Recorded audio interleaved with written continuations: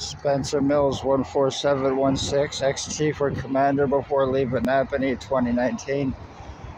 Drove a white Jeep Wrangler, staff sergeants, years 2019-2021. Shannon Cork, Robert Kane, Robert Lucas, Stacy, a mental health worker, and Shelley Hafner.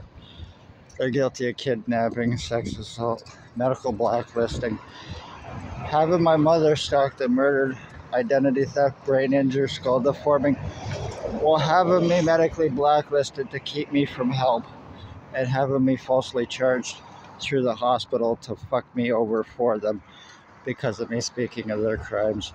4 years of this. Dale Hartwick, Tony Hearns, Ray LeBlanc, Bill Woldridge, Blair Hardy, Tyler Lake, Jason Van Alstyne, between Napanee and Kingston, all named, are guilty of murders and attempted murders with intent to commit identity theft and frauds, financial thefts and frauds.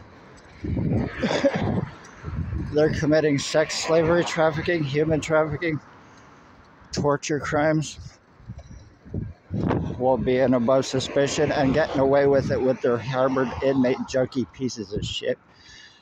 Sex offending pedos who stalk children for the ex-chief, and junkies that they are using while refusing to arrest them without $22,000 for extortion. The OPP, you think you know, one way or another, I'm going to see them arrested, and everybody else, I'm going to start lawsuits. Enough is enough.